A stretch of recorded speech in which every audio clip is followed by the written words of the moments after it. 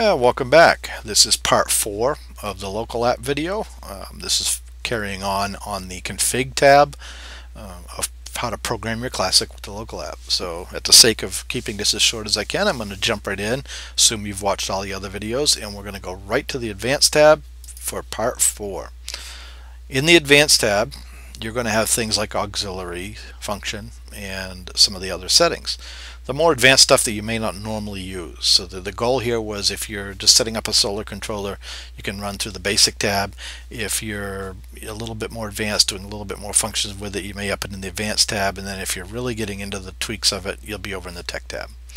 So on the auxiliary ones, I'm not going to actually go into all the detail on all the auxiliary modes because they are in the manual that comes with the Classic, but just know that you can change all those different modes here.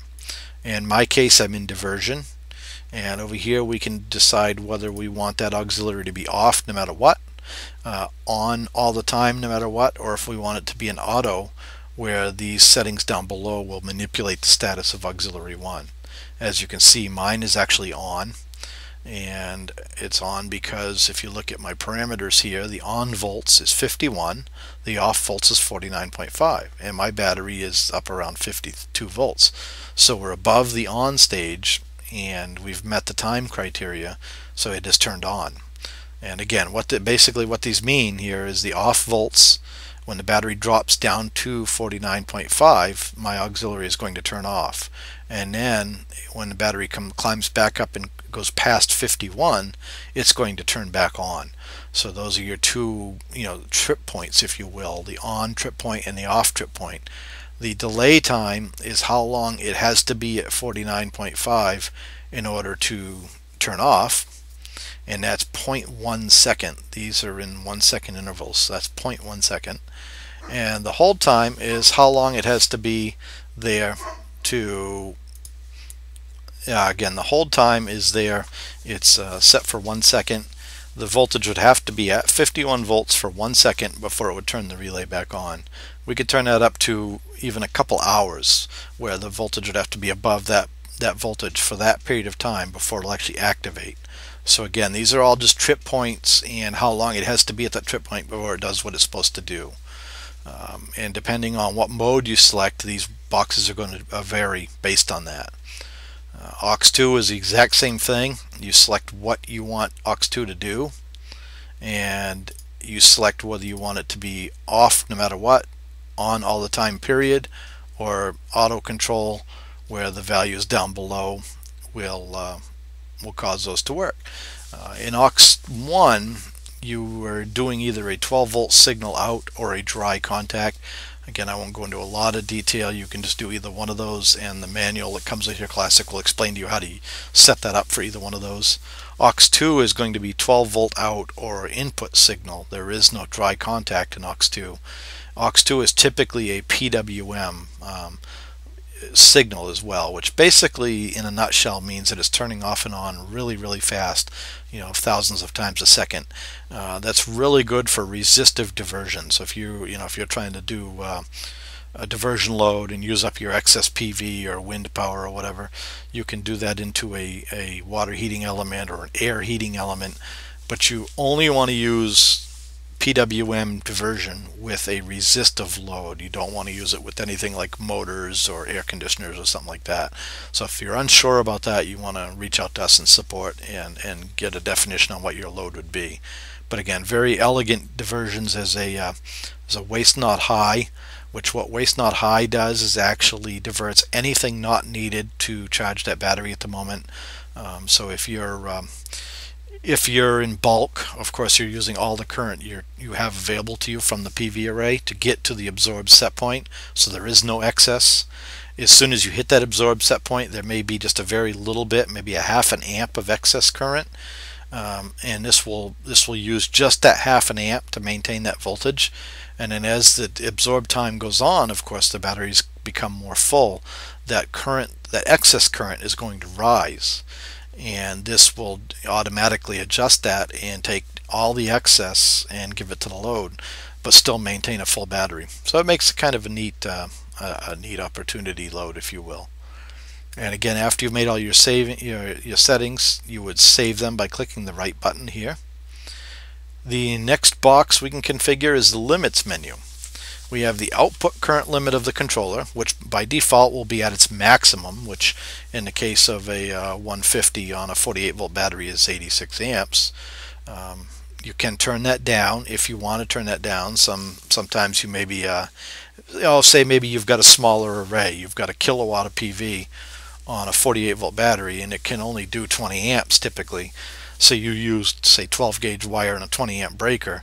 You could set this to 20 so that if there was an edge of cloud event or something weird happened, you wouldn't overcurrent the breaker and trip it. So this is just a way to limit the output of the controller below the maximum, if you will, for whatever reason that may be. Typically you're not going to do that.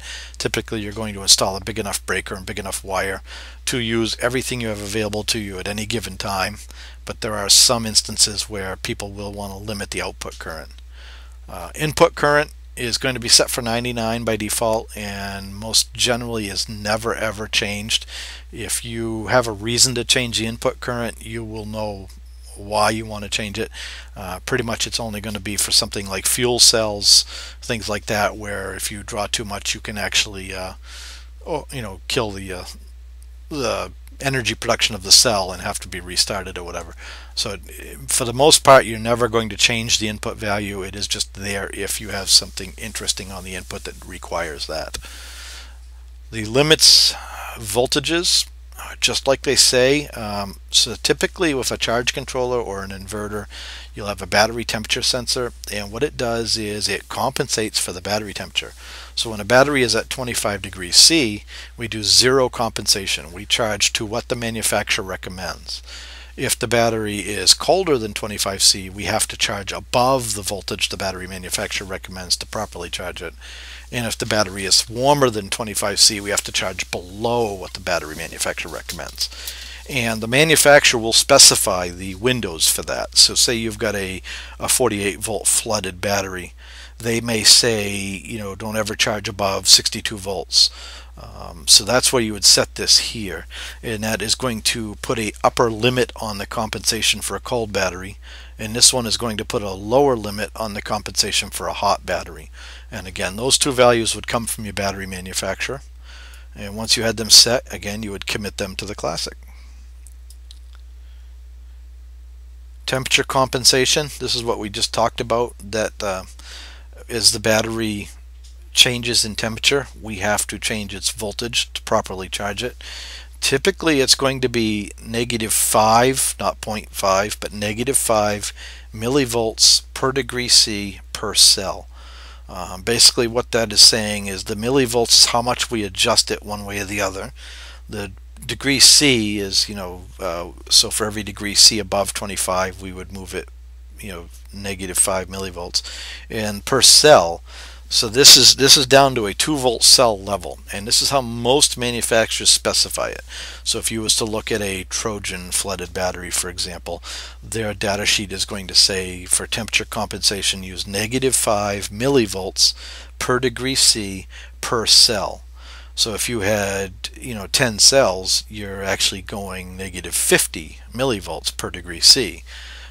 But the controller does all the math for you based on that nominal voltage that we set in the basic tab, and it knows that if you picked a 48 volt battery you have 24 cells, and it adjusts accordingly. If you have a battery manufacturer that tells you you need to compensate this battery 35 millivolts per degree C, and they've already done the cell math, then what you'd have to do is, if it's a 48 volt battery, you divide it by 24 cells. If it's a 24 volt battery, you divide it by 12 cells.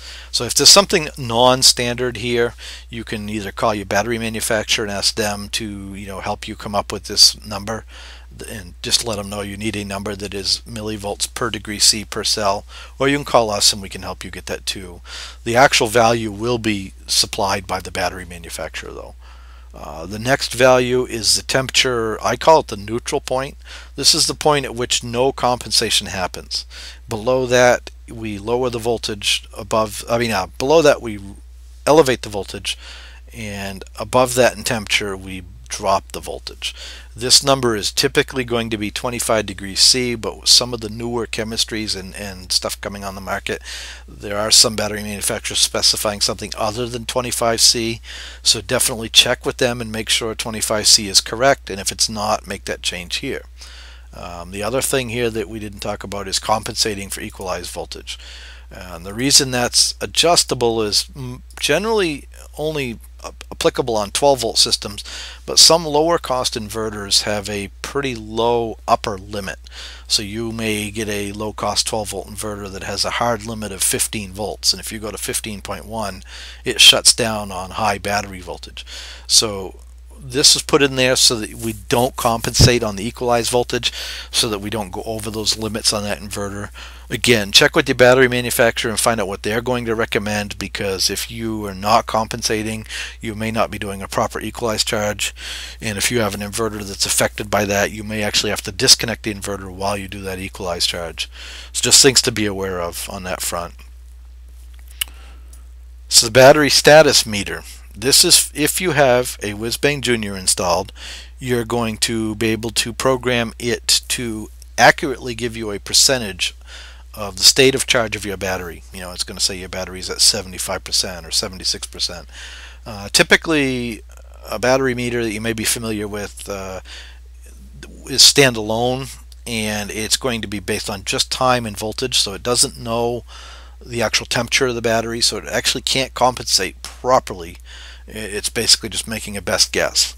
With the Whiz-Bang Junior, because it knows the temperature of the battery, we can really fine-tune right in on that. And why that's important is just like the voltage needed to charge the battery changes with temperature, the actual size of the battery changes with temperature. So a typical lead-acid battery will be, say, 100 amp hours at 25 degrees C. It's going to be more than 100 amp hours if we get the battery hot, and it's going to be less than 100 amp hours if we get the battery cold. And that value is set right here. You would set it, 1% per degree C is the most typical for most lead acid batteries. Again, this is a value that your battery manufacturer would want to provide you, as well as the efficiency. It's defaulted to 94%. You can adjust that up and down based on what your battery manufacturer tells you the battery is for efficiency. So you'd want to set those two properly, and then the capacity in amp hours based on the 20 amp hour rate of your battery. Typically it's going to be right on the label of the battery, but it might not be there, and if it's not, you want to reach out to your battery manufacturer and say, what is the 20 amp hour rate, the 20-hour rate of my battery in amp hours, and they're going to give you a value. And batteries in series stay the same, batteries in parallel add. So if you have, say, a golf cart battery that is 220 amp hours and you've got 4 of them in series for 24 volts, you still have 220 amp hours at 24 volts. If you added a second string of 4, now you would have 440 amp hours of battery. So it's the amp hour capacity of a battery times the number of strings you have in the battery bank. The last one here is more for the techie type people. This is what happens to the USB jack on the Classic.